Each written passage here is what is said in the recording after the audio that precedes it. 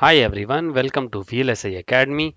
We are learning clock related concepts and we have already visited few basic concepts of CTS, and in this lecture let us start understanding about CTS inputs and the target of clock tree synthesis. If you have seen our previous videos, you must have come across this VLSI spectrum at least once, which we have designed for you. We already discussed about floor planning and placement related inputs, and these are the inputs and the bare minimum requirements that is needed to qualify that particular stage before we proceed to the next stage. Here is the list of CTS inputs, and these inputs in this you can clearly see that they are almost same with the placement, but they are not entirely same, and only difference lies in the additional spec file which is needed in the CTS, and this is the file which contains list of all the constraints and the targets for building the clock tree. In our previous video we discussed these configurations for building the clock tree synthesis, and then we looked at the H bridge, which is most commonly used configuration for CTS for balancing the skew and latency.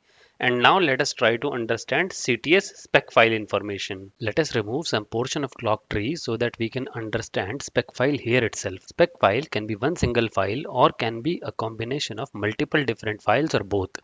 Regardless, it is important to understand that spec file contains the constraints that help us build a clock tree. Let us start understanding the contents of spec file one by one. So first thing that is contained in the spec file is list of inverters and buffers that tool will use for building the CTS.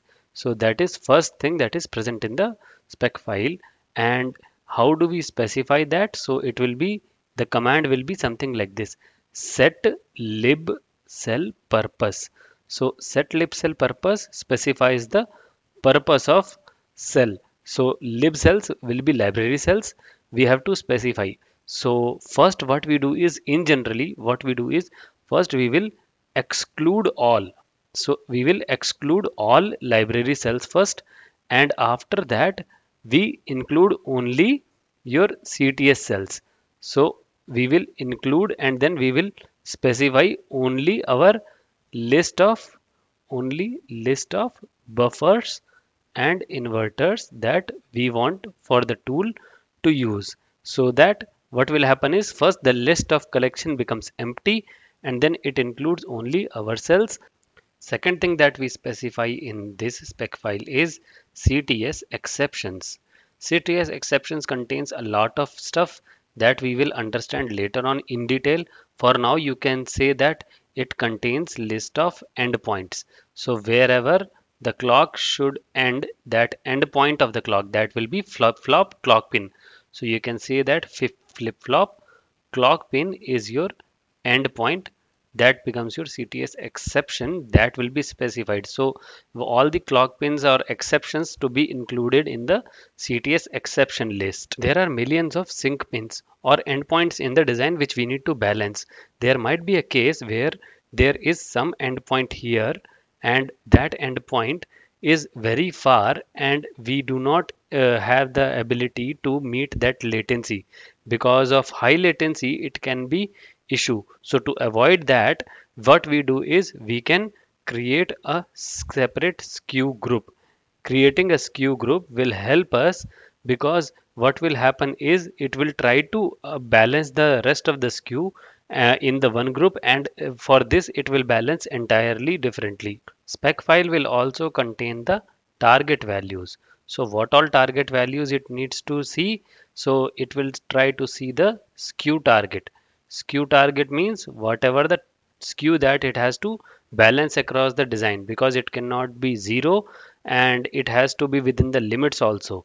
So whatever the range that we want in the design, that skew target has to be specified, which tool will try to meet while building the clock tree. Similarly, we also specify latency target. So latency values has to be specified and tool will try to remain within the limits of that latency. Min and max values both are specified.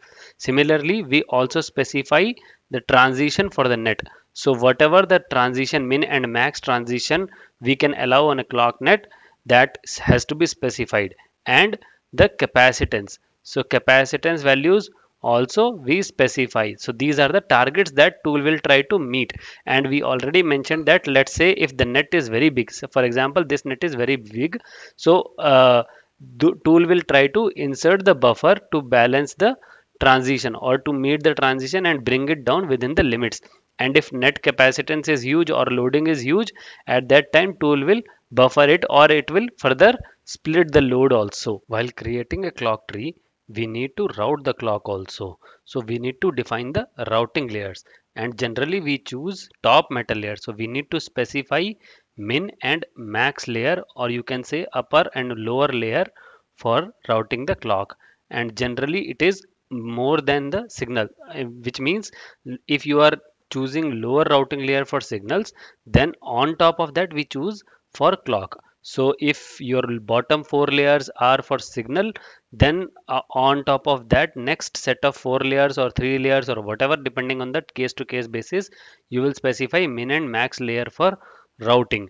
And the command to do that in the synopsys tool is set underscore routing underscore layer.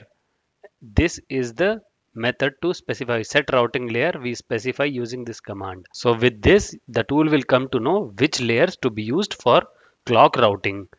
Next set of rules that we specify is NDR, that is non-default rule, and that is very frequently asked question in the interview also, that what kind of NDR did you use in your project. So NDR is a non-default rule because by default you have one spacing and one pitch and one width.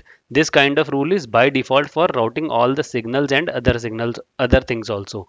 But for routing a clock, what happens is you have a clock which is generally prone to noise. So noise means crosstalk. So this we will discuss in the videos in the upcoming in detail about noise and crosstalk. But what happens is clock is very constantly switching, because it is a clock pulse signal which will always constantly switch like this. Because of this, nearby signals might get crosstalk also.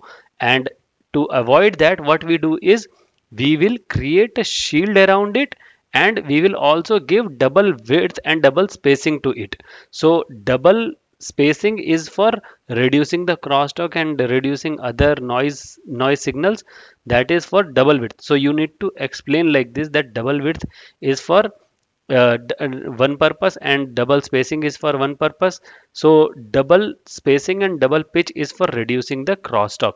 This is the purpose for specifying the spacing and pitch. But double width is for reducing the latency, because when you give the double width, that time your metal becomes more thicker than rest of the signals in that particular layer, and increasing the width gives you lesser resistance. So resistance of that layer will reduce in that signal.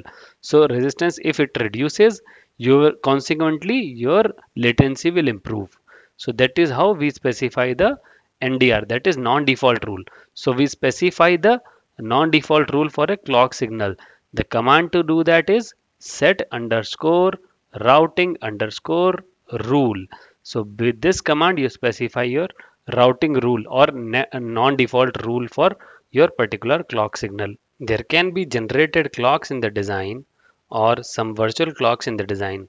So these clocks we specify in this list of specs. So we specify that these are not the propagated but generated or virtual clocks. All such list has to be specified in the, if you have not specified in your SDC file, that is your constraint file, you can also specify here while balancing the clock again.